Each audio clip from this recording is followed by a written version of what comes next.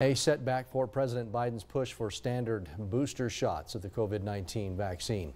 A Food and Drug Administration committee met for most of the day and decided a third dose is currently not needed. Here's ABC's Rena Roy.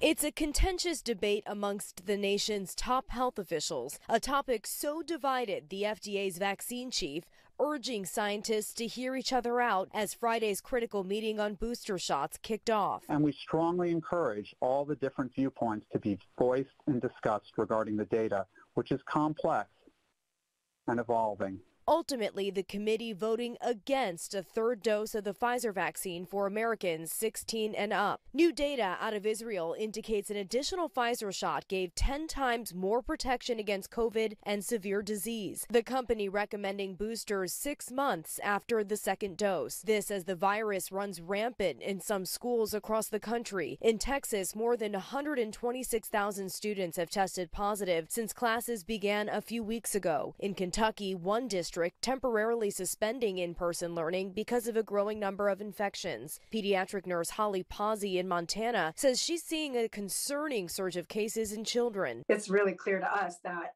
the Delta variant is making an impact on pediatrics. Right now, more than 2,000 children are hospitalized with the virus. Tennessee has the highest infection rate in the U.S. Hospitals there are filled with the unvaccinated. Not getting the vaccine, it could cost you your life. I've actually lost several family members since I've been in here from COVID. The country reported more than 10,000 confirmed COVID-19 deaths in the last week, but some hopeful news from the CDC. Daily COVID hospital admissions will likely go down over the next month. Rena Roy, ABC News, New York. And while it did not approve booster shots for everyone, the Food and Drug Administration committee did approve them for those over the age of 65 or those at increased risk of severe COVID-19 complications. This review is only for the Pfizer BioNTech vaccine.